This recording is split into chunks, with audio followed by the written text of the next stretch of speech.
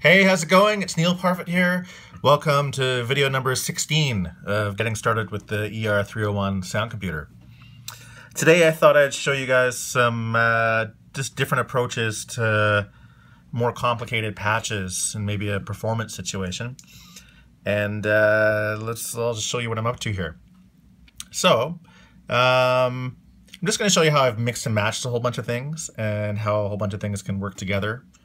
And let's get started. So I have 4 mixers that are collapsed, pads, drums, synth, and ARP. And let me just show you what I'm up to. So let me just unmute this drum, or unbypass this drum strip.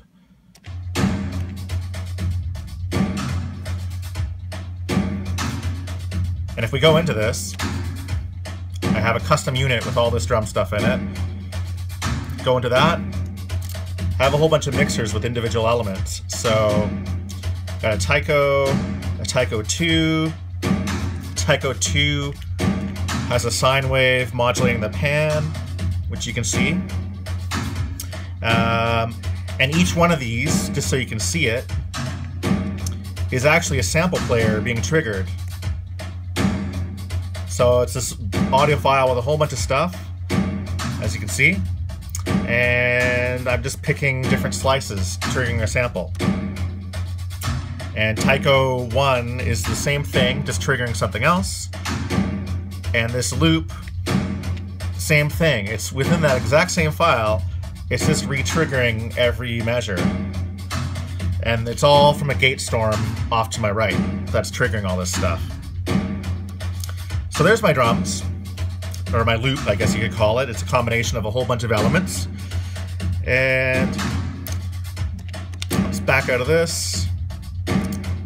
And I'll just bypass that for a second. And just to show you, I also have one called Synth. Unbypass that. And I'll just play my keyboard here.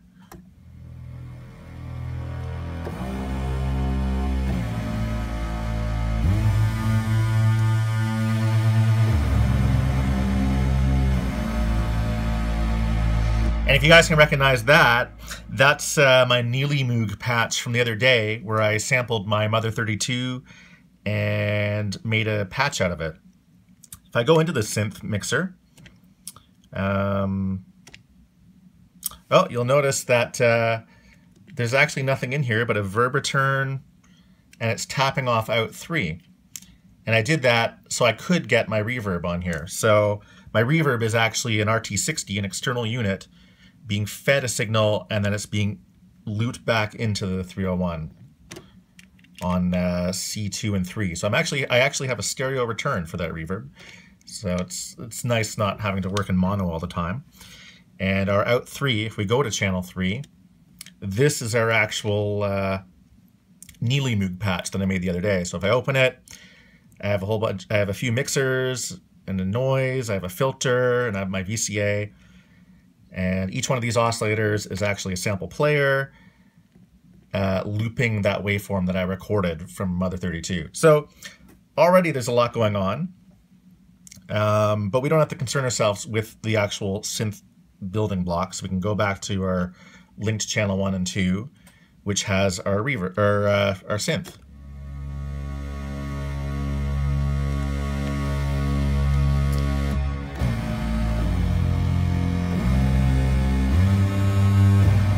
Sounds pretty good, actually.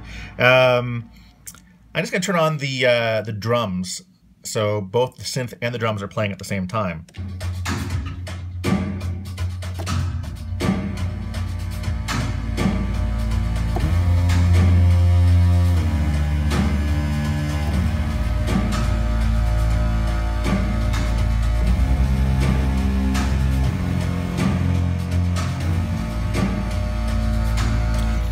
So here's the thing. If I was mixing this, the drums are pretty full range as far as how much frequency is occupying. And the synth is the same thing. It's sort of occupying this massive amount of space in the mix.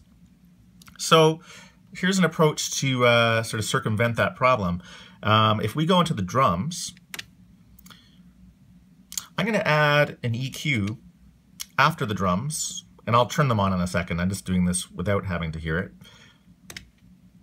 So we could decide, you know, we could scoop out the mids a little bit, and that would give more of a space for that synth sound.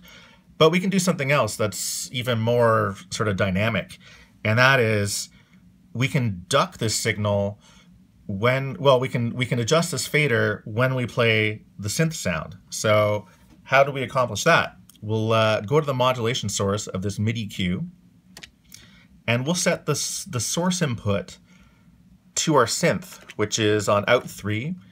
There it is. I'm just touching the keys. We still can't hear it. I just have it muted, but we can still see what's happening. So there's our synth signal. And then if we actually insert an envelope follower after that, it's going to give us a nice CV signal that we can then use to modulate that, that mid-range gain parameter. So we don't want it really fast. We want it to be like a nice slow release. So the moment we press the keyboard and the synth triggers, it will immediately clamp down on that fader and then slowly go back to normal when we release, instead of it being a jerky, instantaneous drop. We want it to be sort of smooth and buttery, I guess. So there's our signal. And you know what? I'm just going to back out of here, and I'm going to just unmute the drums. Go back in. So I'm going to set the gain to a minus level. If I set it to a positive number, the mid-range fader is going to jump up, and we want the reverse to happen. So I'm going to set it to a minus number.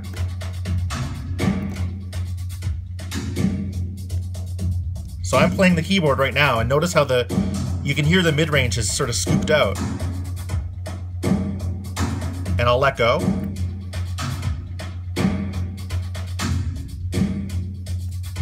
You can see this drop down as soon as I touch a key. And then I'll let go again. So there you go. A very simple way to duck a signal. I mean, if you wanted to duck this entire sound, instead of modulating this EQ band, you could just put a VCA right on the end of this entire signal, and the signal will automatically get quieter as soon as that synth sound kicks in. So let's hear these two together now.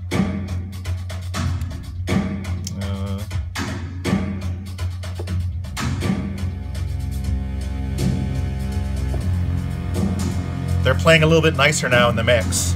I don't know if you'll be able to pick that up on the phone, but it sounds a little bit more uniform in here.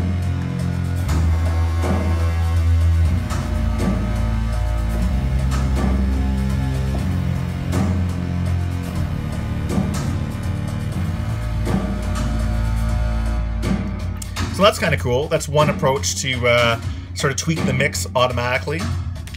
So let me show you what else I have going on. I have this thing called Pad. And it's a mixer. Within that, I have a sample player. And I have a limiter after that, just to up the gain, but not allow it to peak. And after that, I have it going into a looper, set to a quarter note, and it's randomly punching in based on some signals coming from my gate storm. So this will never sound static. It will just sound continuously different. So there's sort of my backing pad. And I also have this thing called ARP. And if we open that, I have a sine wave oscillator. It's being controlled by the same keyboard, and there's a gate triggering the level of this, which has an ADSR on it. And after that, I have that feeding a looper. So let's see what happens here. So I'll engage the arpeggiator on my KB37.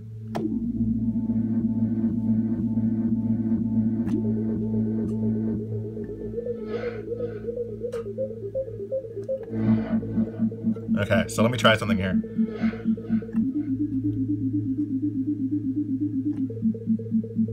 And what I've done is I have my modulation wheel set, so if I kick it up, it'll kick it out of punch, and now we have a static loop.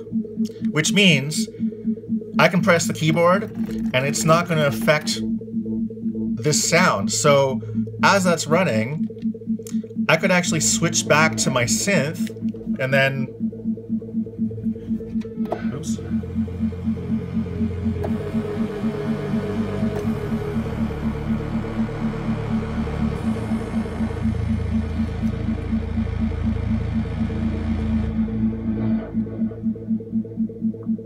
And I've kicked out of that the ARP loop record again. And let me just try something else here.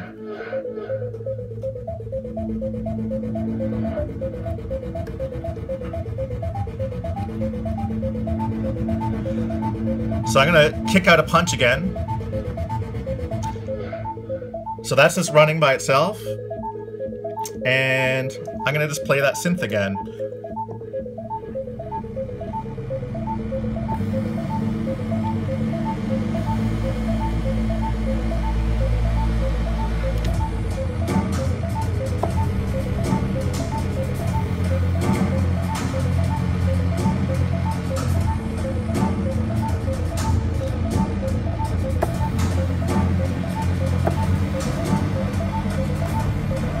And I don't have that arpeggiator reclocking, so it is drifting out of time, but it actually doesn't bug me, so I'm just gonna leave it.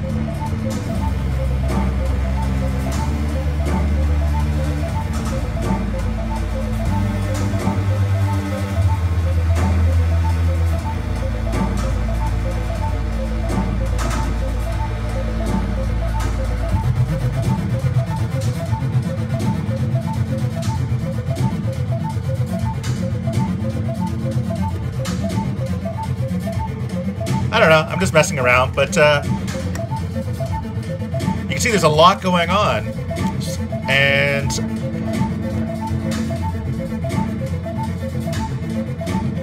I'll just mute all this stuff. I've actually upped my pad an octave because it's in the sample player.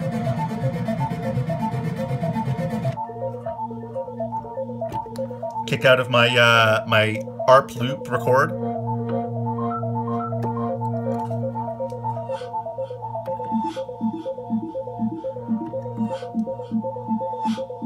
I don't really know where I'm going with this, but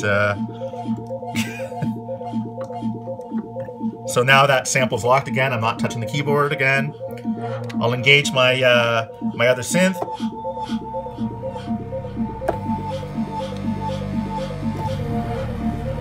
I think I tuned it to the wrong pitch though. Oh yeah, I was one semitone out. Oops. So.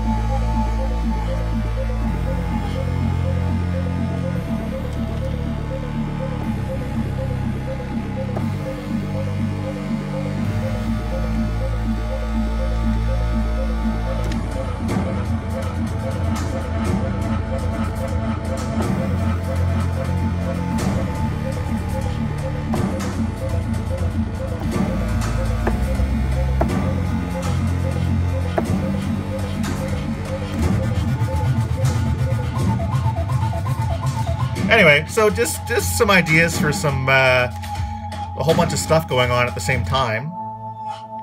And I think the CPU load for all this happening is we're sort of at the top. We're at 78% CPU usage.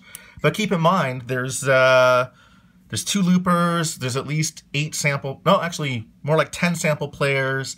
There's a whole bunch of VCAs, mixers. So as you can see, you can sort of stack this all up and build something pretty complex. But again, I could say Shift, Quick Save, and let's say I save it to slot number 4. If I start up the next day and all my stuff's wired the same, I can just pick up where I left off. So, you know, if I was done here and I had to go to play a show or something, leave everything connected, power down, load this up later, and we're good to go. So there you have it. Just some more ideas. Okay, cheers.